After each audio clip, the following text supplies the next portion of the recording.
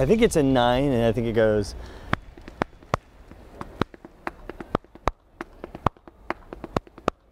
I think something like that. Yeah, I think that's 9. Yeah.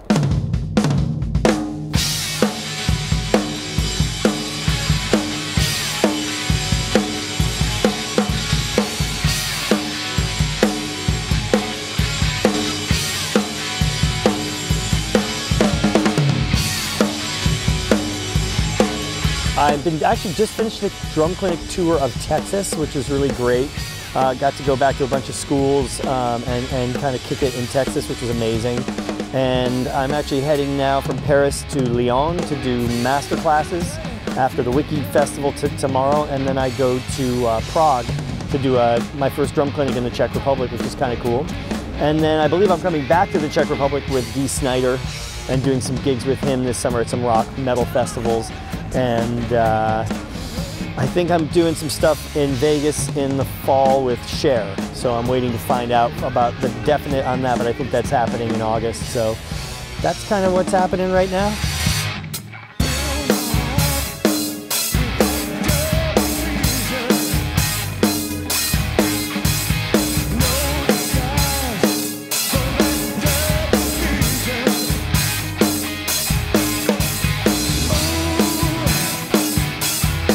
Probably lately I've been really getting into a Johnny Hartman record with Elvin and Coltrane. It's kind of an amazing record. Kind of been vibing on that again. Kind of pulled it out on vinyl and it's been getting a lot of play.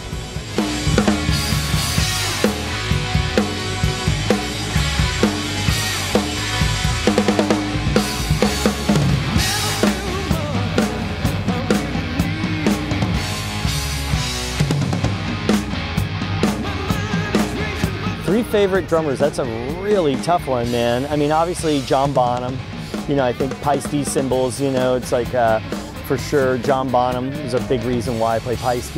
Alex Van Halen, you know, another great jazz drummer who's often overlooked, who was also a great Paiste drummer, is a guy named Al Foster, who was a great jazz dude who played with Miles Davis, and Joe Henderson, who always got such a great dark, you know, cymbal sound, you know, and but it was kind of so his personality was like bright but dark, which is kind of Paiste for me. So check out Al Foster if you haven't.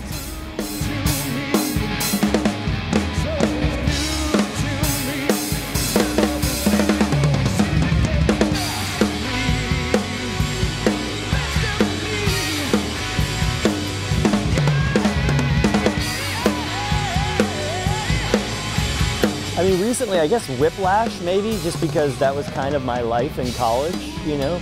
I went to University of North Texas, and it was pretty much like that. So, yeah, that was pretty crazy. I watched that on the plane going to do some clinic somewhere, and I remember I was like, wow, that's kind of my life. That was my life in school.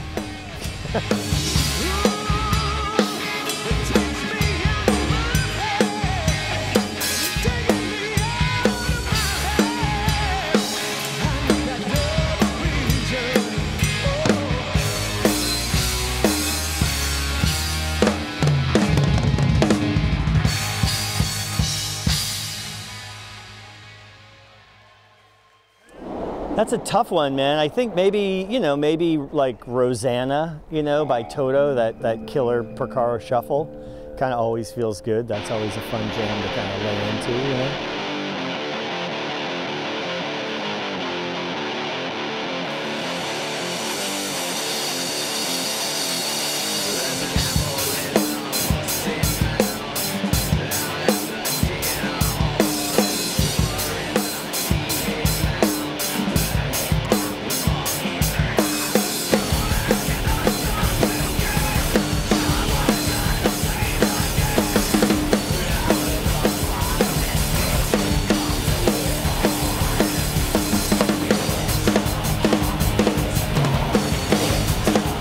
Oh man, narrow it down to 3, man.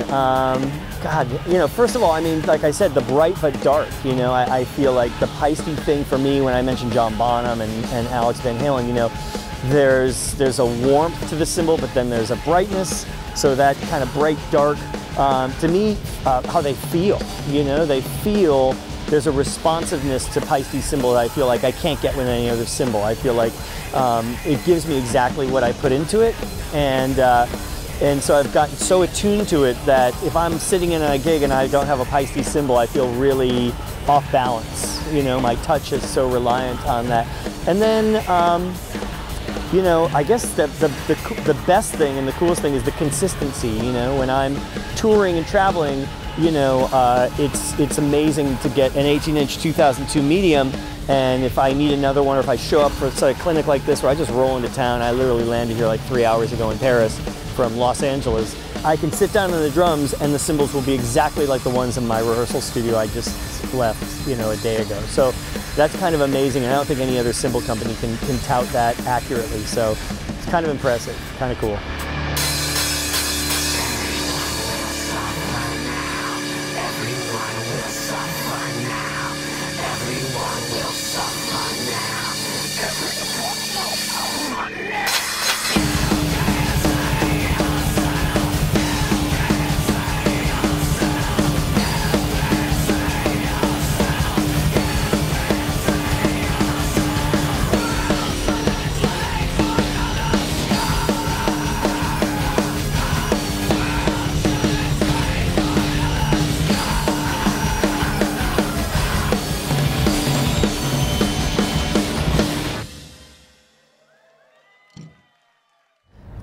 To get really philosophical, I've been doing a bunch of clinics, and you know, you have people say, you know, careful what you wish for, because you might get it. And I've kind of changed that when I've been talking to students. I've been doing a lot of colleges lately, and I feel like, you know, not to get too, you know, but it is, you're asking for it. So I would say I've changed that to like, be careful what you work for, because you will get it if you work for it. So that's my new kind of, my philosophical kind of heavy duty, Rudy thought.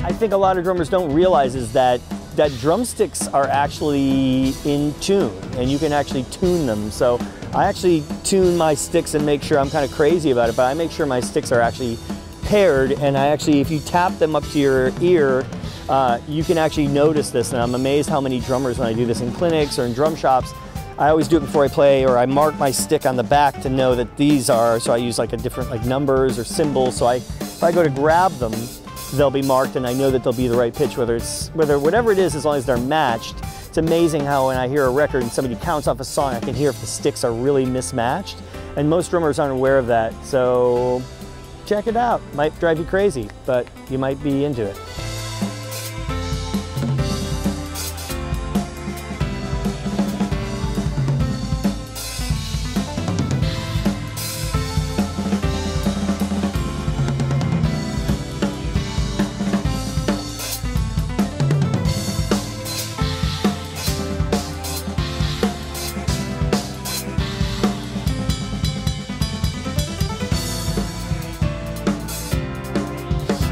My superpower would be to be able to get rid of jet lag in a single bound. No, I'm kidding. That would be an amazing power to have, though. Somebody's got to come up with some kind of a pill that you can just take and be like back.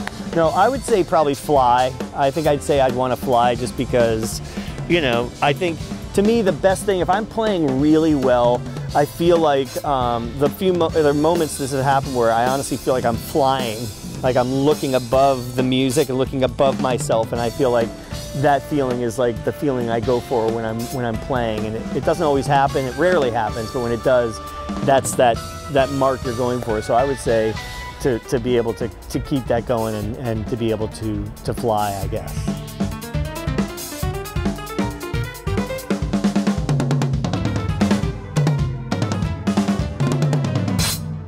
Thank you guys. Thanks to Decavele and Paiste. Thank you. Europe, you guys rule. Cool. All right, not bad for a jet lag dude.